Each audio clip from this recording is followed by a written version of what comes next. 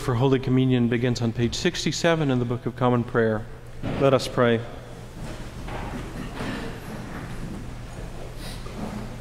Almighty God, unto whom all hearts are open, all desires known, and from whom no secrets are hid, cleanse the thoughts of our hearts by the inspiration of thy Holy Spirit, that we may perfectly love thee and worthily magnify thy holy name, through Christ our Lord. Amen. Lord, our Lord Jesus Christ saith, Thou shalt love the Lord thy God with all thy heart, with all thy soul, and with all thy mind. This is the first and great commandment, and the second is like unto it. Thou shalt love thy neighbor as thyself. On these two commandments hang all the law and the prophets.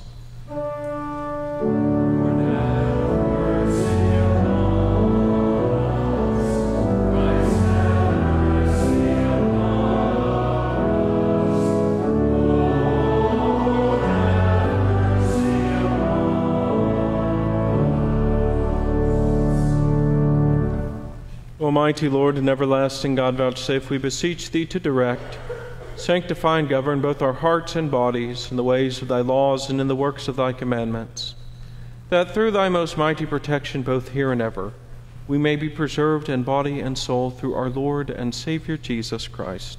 Amen. Propers appointed for the 9th Sunday after Trinity begin on page 200 in the Book of Common Prayer. The Lord be with you. And with thy spirit. Let us pray.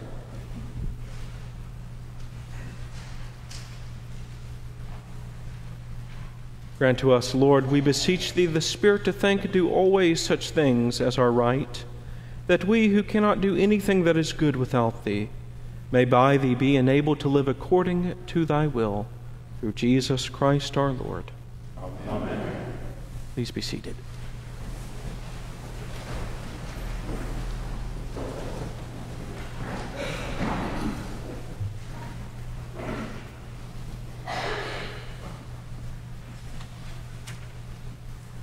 The epistle is written in the 10th chapter of St. Paul the Apostle's first epistle to the Corinthians, beginning at the first verse.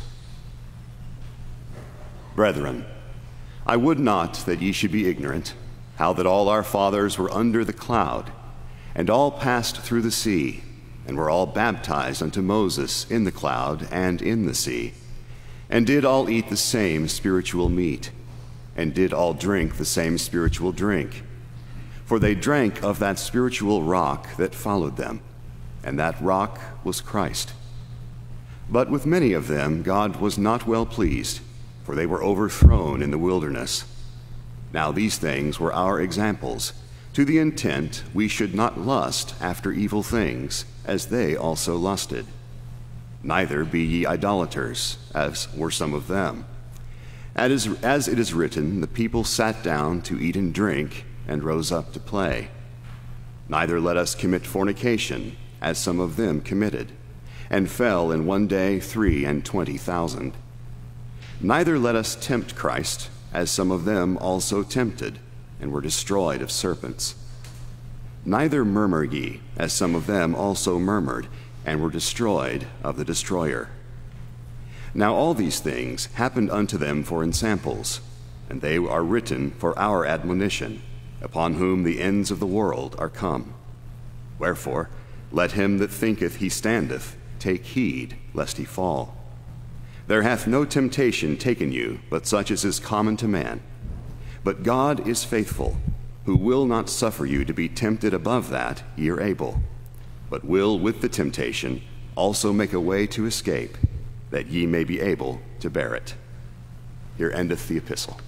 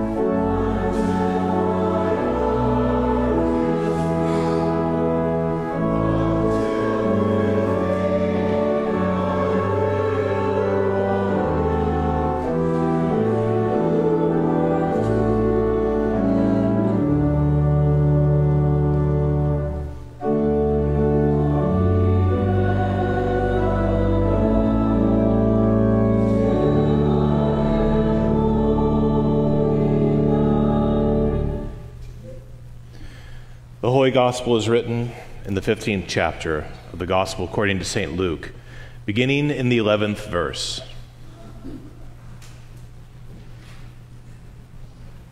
Glory be to thee, O Lord. Jesus said, "A certain man had 2 sons, and the younger of them said to his father, 'Father, give me the portion of goods that falleth to me.' And he divided unto them his living. And not many days after, the younger son gathered all together and took his journey into a far country, and there wasted his substance with riotous living. And when he had spent all, there arose a mighty famine in that land, and he began to be in want. And he went and joined himself to a citizen of that country, and he sent him into the fields to feed swine. And he would fain have filled his belly with the husks that the swine did eat, but no man gave unto him.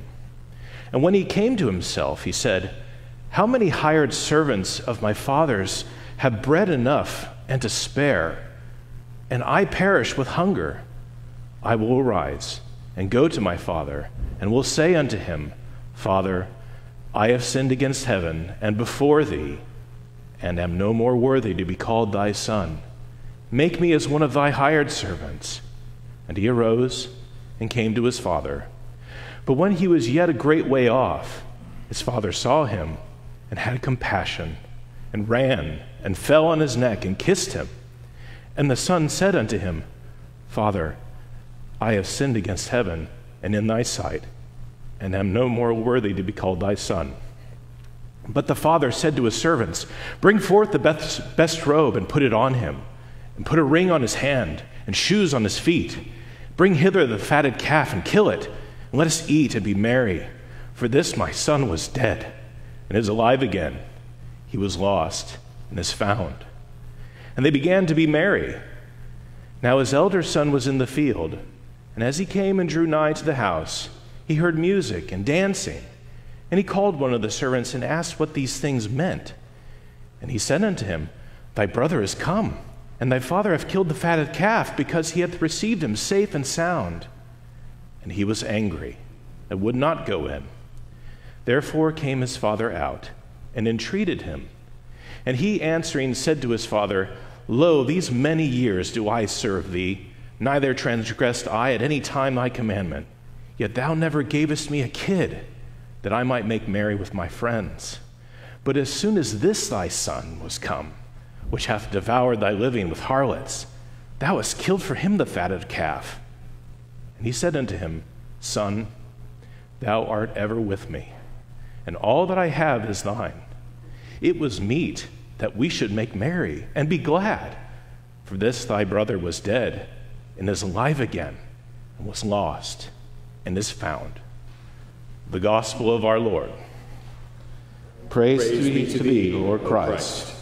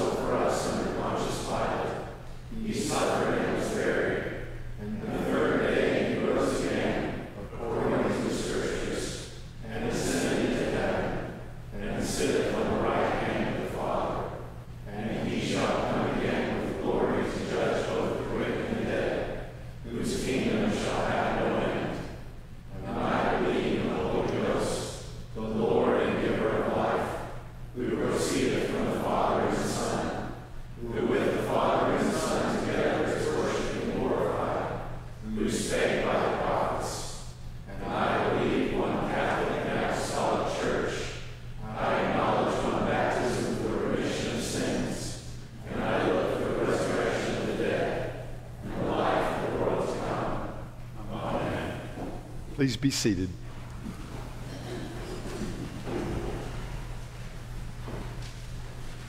Well, good morning. Welcome. Good to see all of you here today on this ninth Sunday after Trinity. We're especially glad to have those of you visiting with us today. We hope you feel at home here. There is a guest register, which is located in the narthex, which you could sign, or if you prefer, there's a visitor card in the pew back in front of you. If you'd like to fill that out, you can put that in the offering plate as it comes around a little later. We'd like to be able to send you a note thanking you for being here with us. Also, as you go through the double doors on the right, there's a low table that has some visitor packets. It'll tell you a little bit more about our church, so feel free to grab one of those on the way out. We do also invite you to come over after the service next door in our parish hall. We have coffee and donuts and a time of fellowship, so I hope you'll come over and join us. Kind of a light week this week for a change. We do have grief share this afternoon at 4 o'clock p.m. over in the Schleicher Library. Daily offices, morning prayer 8:30 and evening prayer at 4:30 each day during the week. Wednesday we do have our noon Eucharist with Holy Unction. Also a reminder that the Christmas in July gifts are due today, so hope you brought those in so we can get those to the folks over at Collinwood Nursing Home. Next Sunday, between the services, we're going to have our mid-year update. And so we'll tell you a little bit about where we stand on the finances, where things stand on starting the building, and some other things like that. So I hope you'll plan on being here next week in between the services. Then coming up on Tuesday night, August the 6th, that's the Feast of the Transfiguration. So we're going to have one service that evening. We'll have a daily morning prayer that morning, but one service in the evening, 6:30. We'll have a Eucharist here, and then afterwards an ice cream social that's going to be sponsored by St. James Brotherhood. So it'll be a good time to get together and come out for that important feast. Well, other announcements, as always, make sure you check the bulletin behind me. Are there any birthdays or anniversaries this week that we can pray for? Okay, well, let's continue our worship with our sermon hymn, hymn number 602, Dear Lord and Father of Mankind.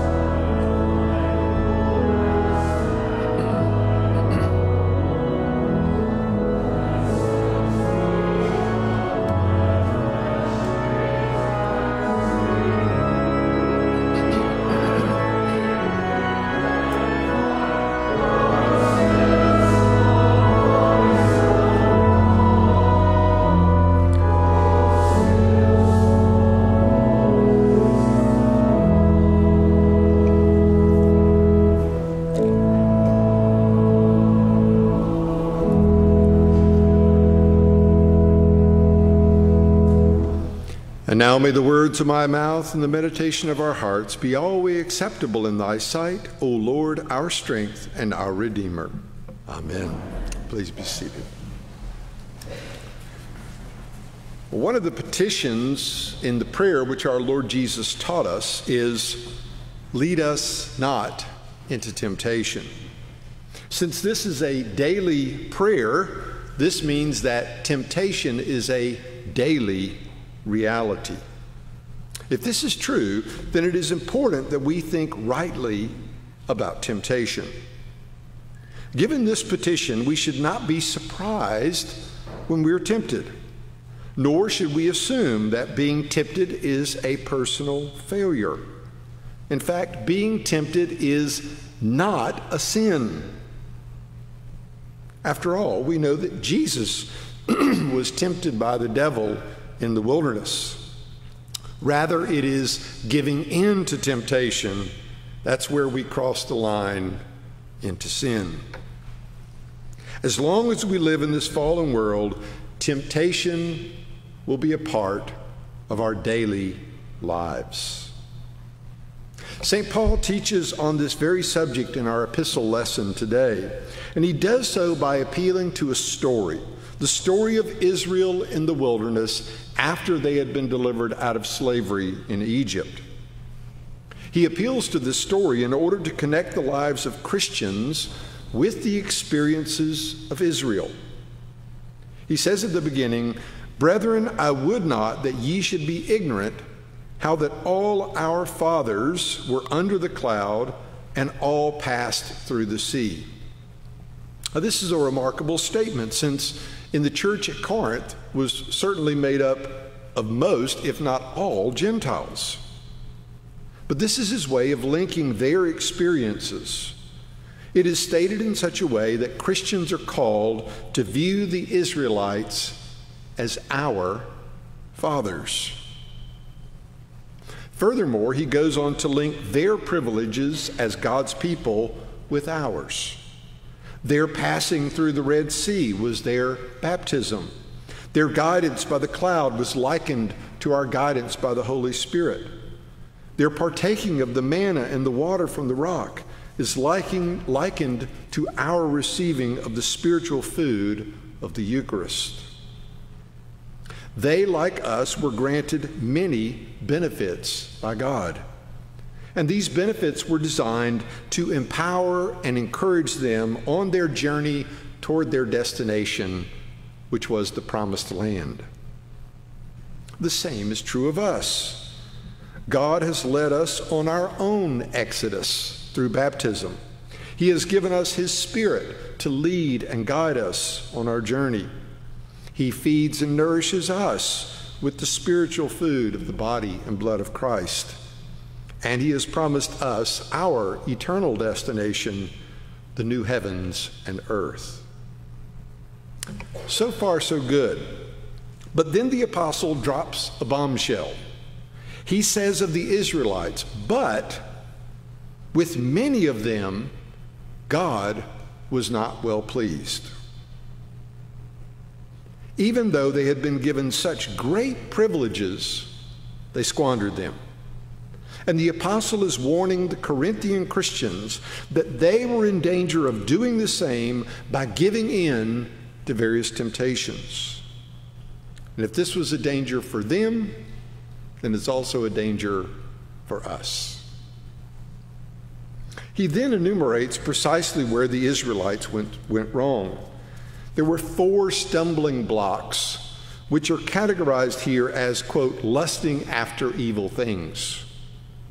First, the Israelites broke God's covenant by engaging in idolatry.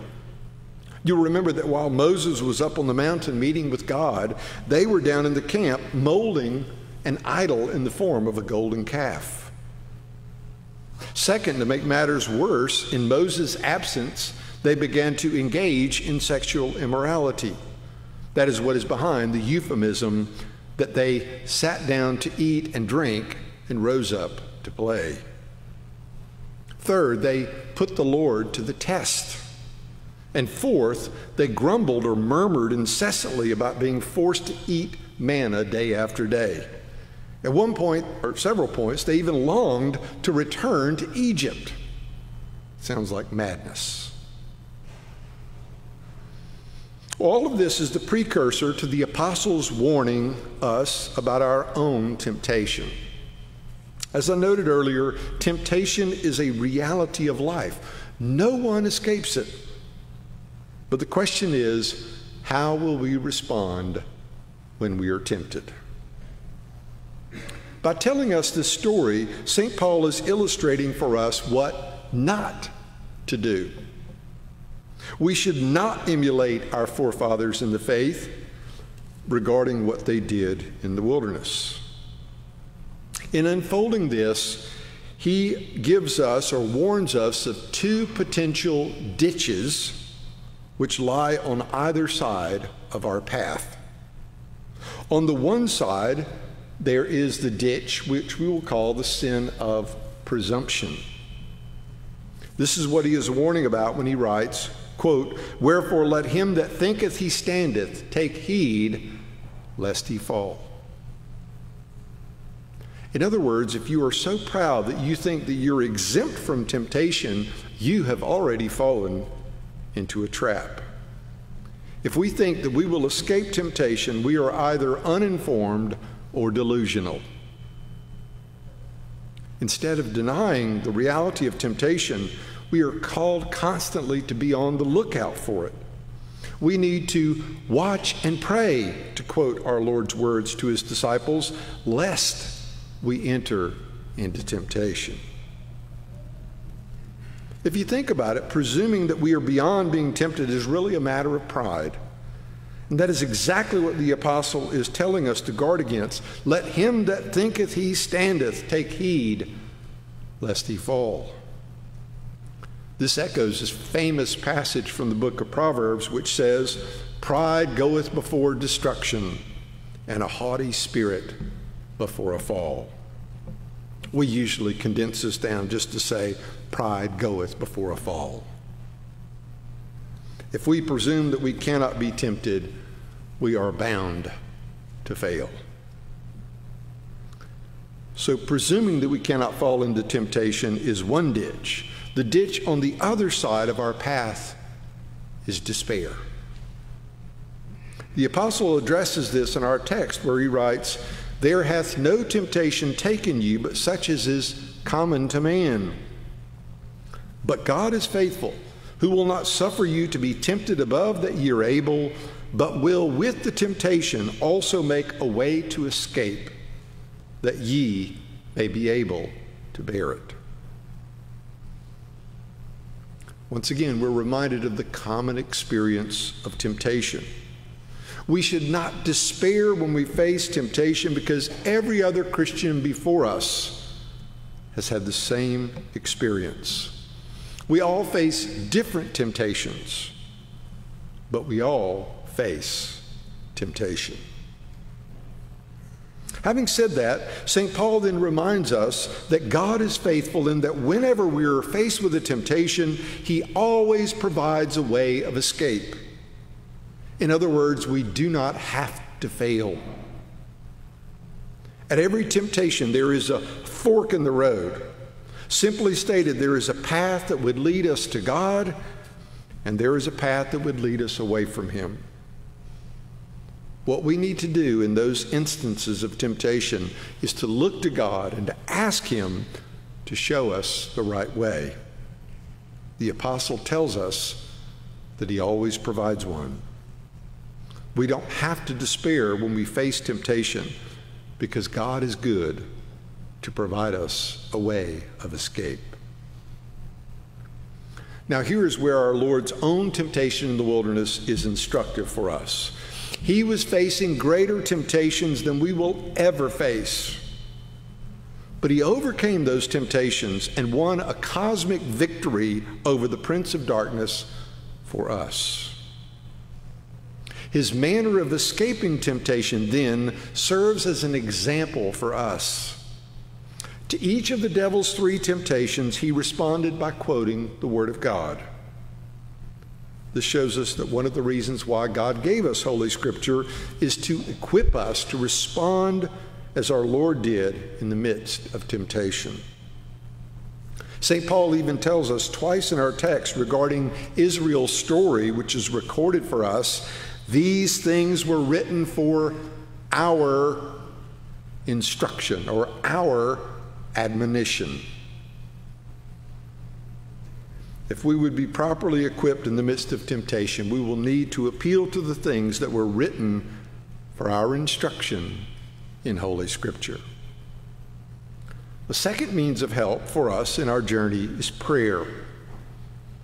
I've already noted that this topic of temptation is included in the prayer which our Lord taught us. And I've echoed Jesus' instruction to watch and pray, which he gave to his disciples. Watch and pray lest you enter temptation. Notice the central part that prayer plays regarding temptation. But even when we fail, when we fall into temptation, God does not close the door on us. Like the Father in Jesus' parable this morning, he will welcome prodigals who return to him in repentance. Beloved, let us be realistic about the matter of temptation. We will all face it. The question is, how will we respond? May God give us grace not to be presumptuous and not to despair. Let us look to him at every moment of our weakness, seeking him out. Let us appeal to Holy Scripture and to prayer. And when we fail, notice when we fail, let us remember that God is our loving Father who awaits our return and our repentance and is willing to forgive. Amen. And now let us remember the words of our Lord Jesus, how he said it is more blessed to give than to receive.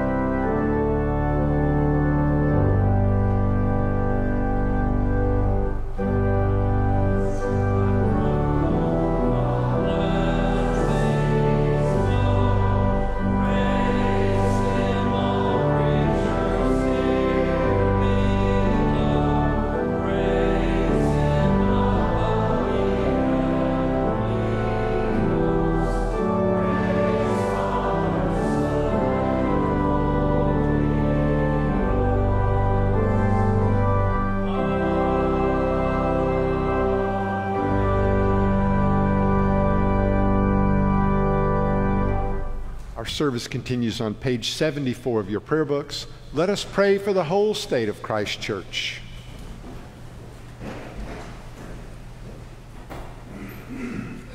Almighty and ever-living God, who by thy holy apostle hast taught us to make prayers and supplications and to give thanks for all men, we humbly beseech thee most mercifully to accept our alms and oblations and to receive these our prayers which we offer unto thy divine majesty, beseeching thee to inspire continually the universal church with the spirit of truth, unity, and concord, and grant that all those who do confess thy holy name may agree in the truth of thy holy word and live in unity and godly love.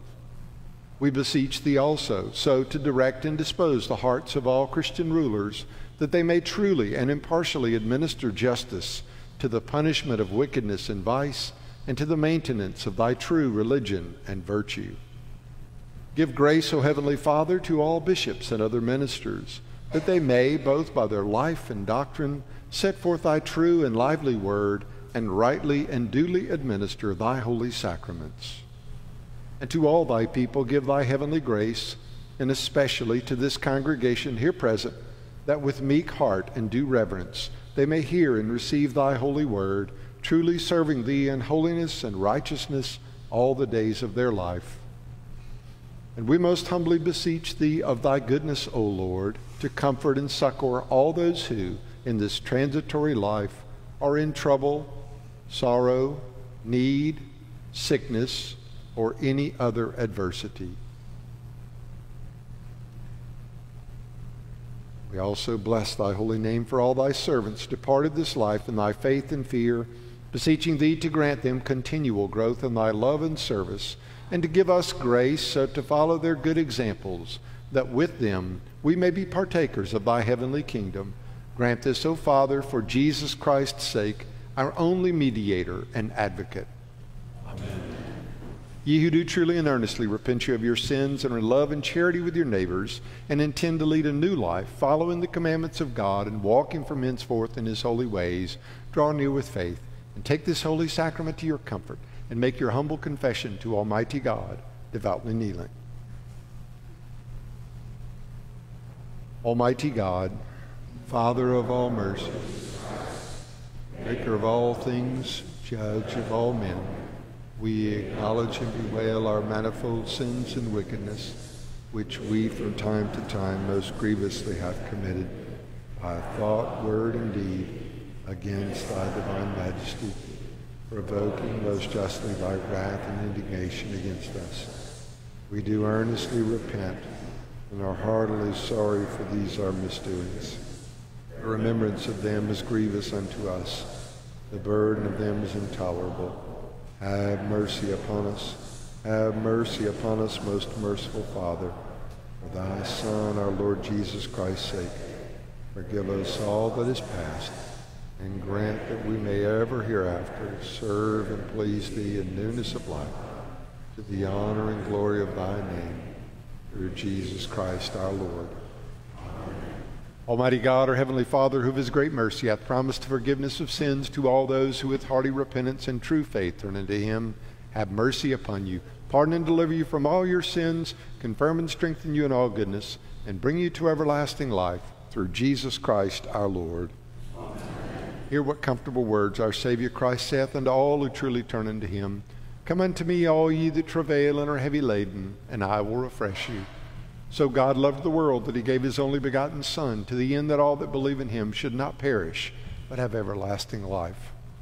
Hear also what St. Paul saith, this is a true saying and worthy of all men to be received, that Christ Jesus came into the world to save sinners.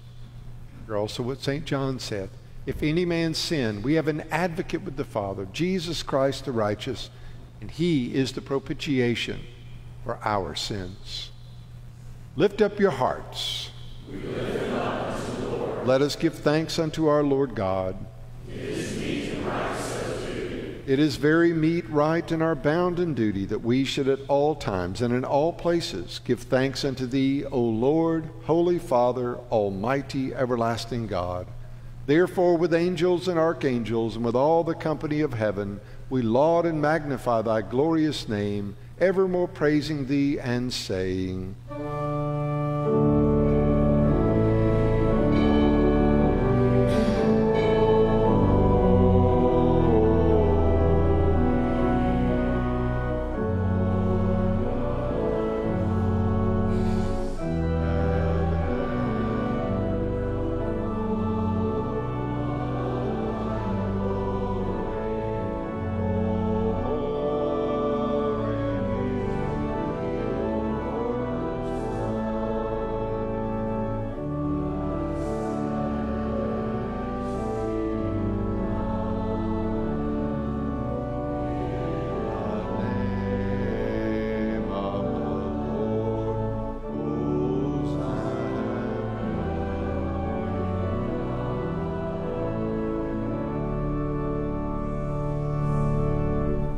All glory be to thee, Almighty God, our heavenly Father, for that thou of thy tender mercy didst give thine only Son, Jesus Christ, to suffer death upon the cross for our redemption, who made thereby his one oblation of himself once offered, a full, perfect, and sufficient sacrifice, oblation, and satisfaction for the sins of the whole world, and did institute and in his holy gospel command us to continue a perpetual memory of that his precious death and sacrifice until his coming again. For in the night in which he was betrayed, he took bread, and when he had given thanks, he brake it, gave it to his disciples, saying, "Take, eat. This is my body which is given for you. Do this in remembrance of me."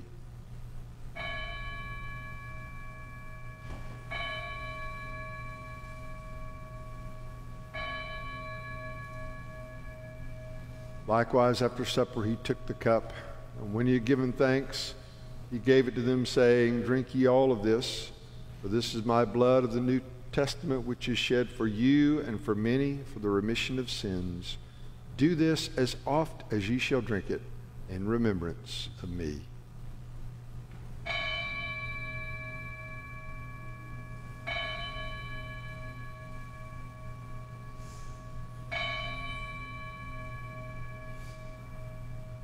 Wherefore, O Lord and Heavenly Father, according to the institution of thy dearly beloved Son, our Savior Jesus Christ, we thy humble servants do celebrate and make here before thy divine majesty with these thy holy gifts which we now offer unto thee, the memorial thy Son hath commanded us to make, having in remembrance his blessed passion and precious death, his mighty resurrection and glorious ascension, rendering unto thee most hearty thanks for the innumerable benefits procured unto us by the same.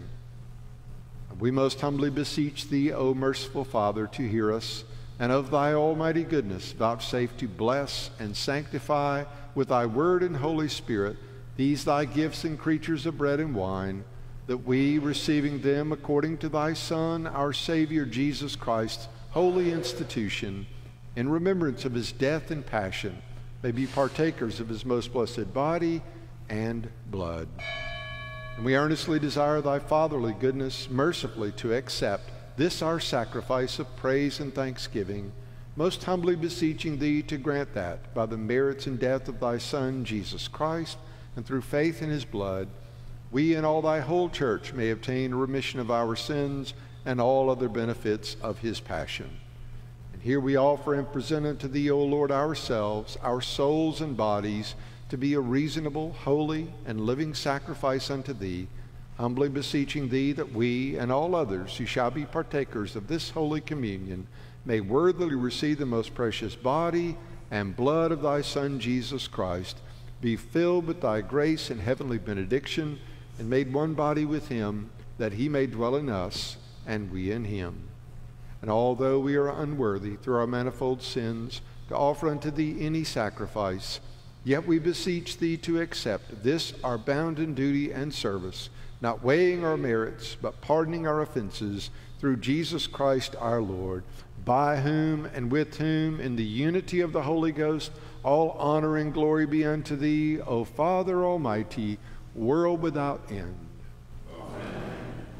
Now, as our Savior Christ hath taught us, we are bold to say, Our Father, who art in heaven, hallowed be thy name. Thy kingdom come, thy will be done, on earth as it is in heaven. Give us this day our daily bread, and forgive us our trespasses, as we forgive those who trespass against us. And lead us not into temptation, but deliver us from evil. For thine is the kingdom, and the power, and the glory, forever. Amen. We do not presume to come to this thy table, O merciful Lord, trusting in our own righteousness, but in thy manifold and great mercies. We are not worthy so much as to gather up the crumbs under thy table, but thou art the same Lord, whose property is always to have mercy. Grant us, therefore, gracious Lord, so to eat the flesh of thy dear Son, Jesus Christ, and to drink his blood, that our sinful bodies may be made clean by his body, and our souls washed through his most precious blood, and that we may evermore dwell in him and he in us. Amen.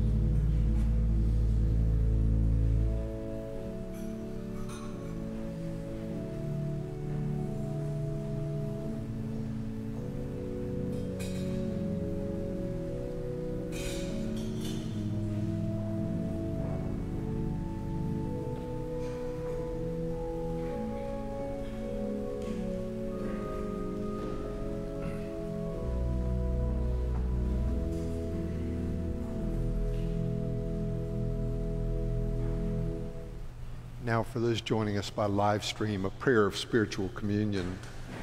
In union, O Lord, with the faithful at every altar of thy church, where the Holy Eucharist is now being celebrated, I desire to offer thee praise and thanksgiving. I present to thee my soul and body with the earnest wish that I may always be united to thee. And since I cannot now receive thee sacramentally, I beseech thee to come spiritually into my heart. I unite myself to thee and embrace thee with all the affections of my soul. Let nothing ever separate thee from me. May I live and die in thy love. Amen.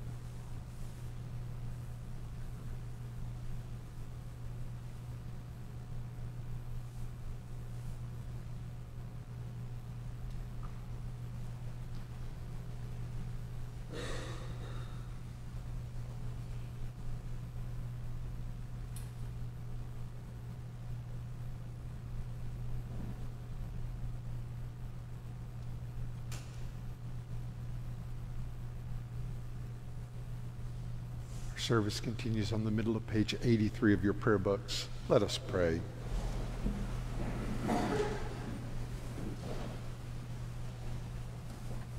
Almighty and ever-living God, we most heartily thank thee for that thou dost vouchsafe to feed us who have duly received these holy mysteries with the spiritual food of the most precious body and blood of thy Son, our Savior, Jesus Christ, and dost assure us thereby of thy favor and goodness towards us, and that we are very members and corporate in the mystical body of thy Son, which is the blessed company of all faithful people, and are also heirs through hope of thy everlasting kingdom, by the merits of his most precious death and passion. And we humbly beseech thee, O Heavenly Father, so to assist us with thy grace, that we may continue in that holy fellowship and do all such good works as thou hast prepared for us to walk in, through Jesus Christ our Lord, to whom with thee and the Holy Ghost be all honor and glory, world without end.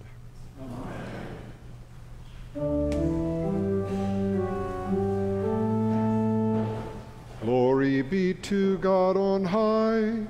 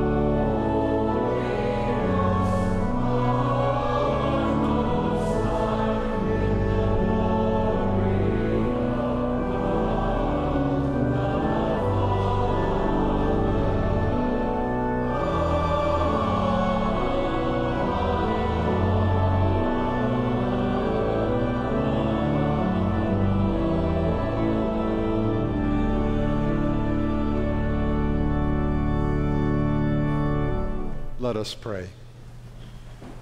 The peace of God, which passeth all understanding, keep your hearts and minds in the knowledge and love of God and of his Son, Jesus Christ our Lord. And the blessing of God Almighty, the Father, the Son, and the Holy Ghost be amongst you and remain with you always. Amen.